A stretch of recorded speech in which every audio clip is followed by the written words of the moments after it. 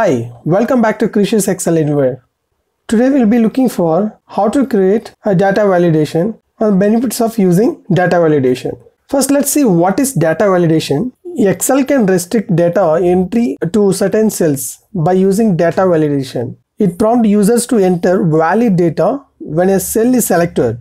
And also it displays an error message when a user enters invalid data. This also helps to provide the data accurately. By using this data validation helps you control what can be entered in your Excel worksheet. Here we have an example for employee data validation. Imagine you are working in a company and you have a request from your managers or HR team to collect all employees' details. Let's see how to use data validation for this kind of data. It helps you control what can be entered in your worksheet. First, let's see where the data validation option is available. On the menu bar, click on the data tab and you will find an option data validation. Click on the drop down and the very first option, click on the data validation. It will take you to this window, data validation defined in window with 3 tabs: settings, input message and error alert. The settings tab is where you enter validation criteria. There are a number of built-in validation rules with various options. We will be learning the widely used functions from this list. Okay, let me tell you what is input message. Input message tab defines a message to display when a cell with the validation rules is selected. This input message is completely optional. If no input message is set, no message appears when a user selects a cell with the data validation applied. The next is a very important error alert. The error alert tab controls how validation is enforced. For example, if you are selecting stop, invalid data triggers a window with a message.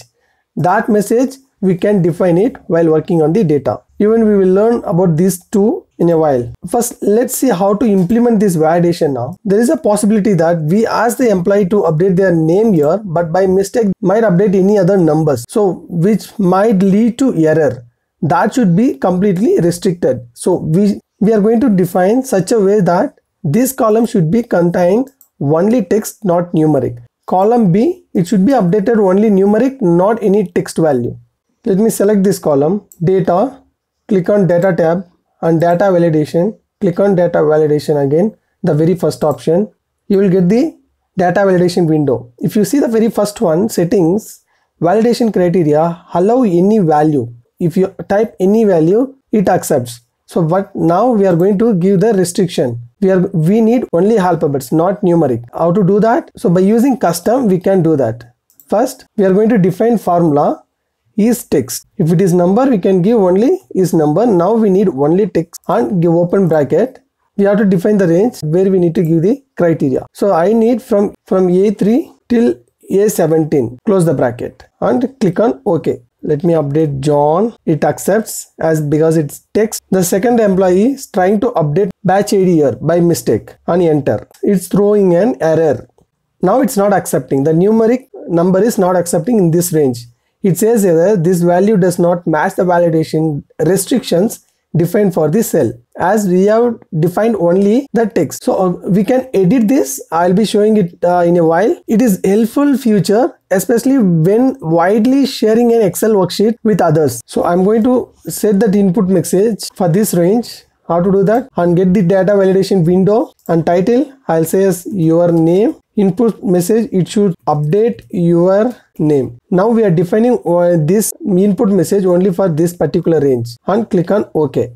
Now let's try. If you click on this anywhere in this particular range, it will show as update your name. The employee didn't observe this. The employee is trying to update numeric instead of name and it's throwing an error. I want to define that error message. So you select the particular range, click on data tab and data validation. Select the data validation and you will get this window. Now we are going to learn error alert. So what kind of error alert you want to define when the user is updating data incorrectly? First we'll learn about stop. Stop means its behavior stops users from entering invalid data in a cell. User can try but must enter a value that passes data validation, and when the user updating data incorrectly, I want to tell them that you have to update your name. I'll click on OK. Now let's see, updating numeric by mistake, on the error message you can see here, you have to update your name. Earlier we were getting in that Excel default error message.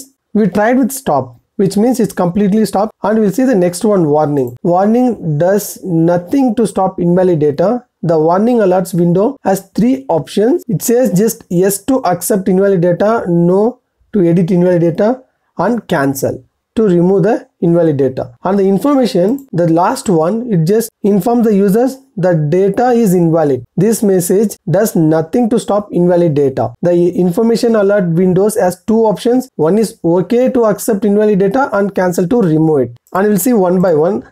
We have already learned how to stop. It means it does not allow the users to update the value. Let's see warning what it does. We'll give the same, you have to update your name, and click OK. Now let's try what to update. I'll update Smith. It accepts because it's text. Now the third person is trying to update numeric value, and see what happens. The style is set to information, not stop, that error message. Now you can see this, right? You have to update your name, but now it's asking yes or no or cancel help. So these are the 2 options which is we have to observe. If you say yes to accept invalid, it accepts. If you say no to edit invalid, let's see, no, yeah, it's asking to edit, and we will next we will say try to cancel. It cancels completely. We don't have any value. And the third option we'll try with yes. It means it accepts. So now let's learn data validation for batch ID. You select the range and get the data validation window. You have to click on data tab and data validation, or you can use shortcut Alt A V V. You'll get the data validation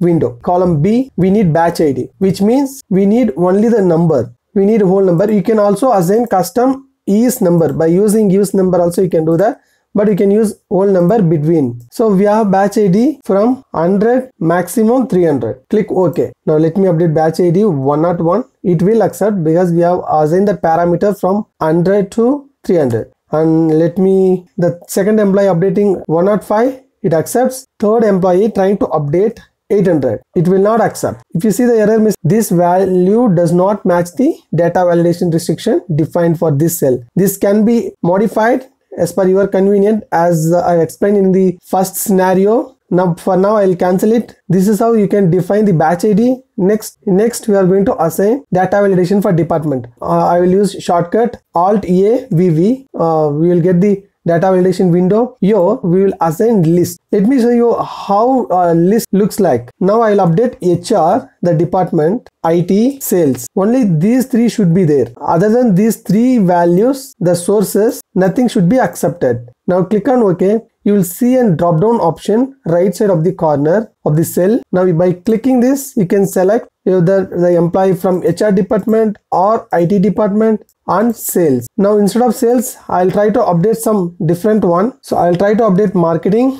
Let's see whether it will accept or not. It will not accept. It will throw an error as it does not meet the requirements, the parameter. Click OK. So this is how we can assign that list. We'll try to update the joining here now. We'll define the data validation for this. I'll update old number, and minimum it should be 90 until 2021 will give, and click OK. Now the first employee is joined in 90, it accepts, and the second one 1999 accept. 2020, the third employee trying to update 2020, it will accept because we have given till 2021. The fourth employee trying to update 2022, it will not accept as the parameter we have defined only from 1990 to 2021. And this is very important, assigning emergency contact. Most of the time it will be only 10 digits. It should contain only the number with 10 digits. Let's learn how to do that. Alt A V V to get data validation window. Now from any value we'll be assigning only the number and with 10 digits. You can use and. For text we used ISTEXT. Now we are going to use ISNUMBER. What does it mean? It accepts only the number, not text or any other character. So ISNUMBER, for now I will give only for E3 and close the bracket. And now we have considered only the number. The length of the value should be within 10.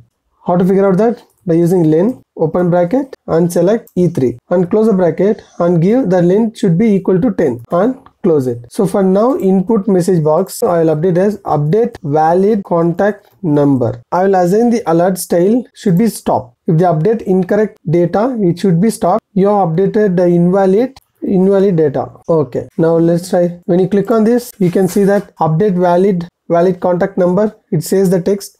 So I will update contact number with the 10 digits. It should accept. Enter. Yes, it accepts. The next employee also trying to update the correct one. It accepts. The third one, we'll see what happens.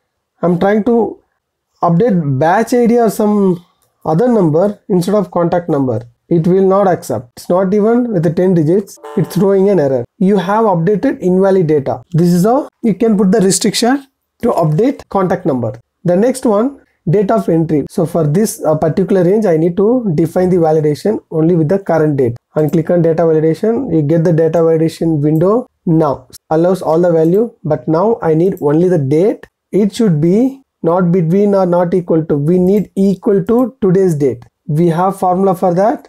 Today, open parenthesis and close parenthesis, and click on OK. What is the shortcut to get the current date? Holding Ctrl key, press colon, you will get the today's date. It accepts. Now, what I will do, wantedly I am trying to update tomorrow's next day's date, 4th of Jan, and we'll see what is the result. It will not accept. It will throw an error. For this, you can define error message. Please update today's date. Now let's see. I'll try to update today's date is accepted. I'll try to update previous days or 2 days before. 1st of Jan 2021 I will update. It will not accept. Please update today's date. It says current date to update. It works. From this we have covered everything. I hope I have covered most of the things which is widely used in corporate or in most of the place, like custom, length, time. We can cover it in the future in the advanced session. Date, list, whole number, any value, and input message and error message also we have covered. And in the next session we are going to learn, which is very helpful, drop down list and dependent with indirect match. So don't miss the video. Also, if you have any questions or clarification required on this, please drop in message in the comment. If you found this video helpful, please hit like and subscribe to the channel. Click on the bell icon and select all for notification when I upload new videos. Thank you for watching.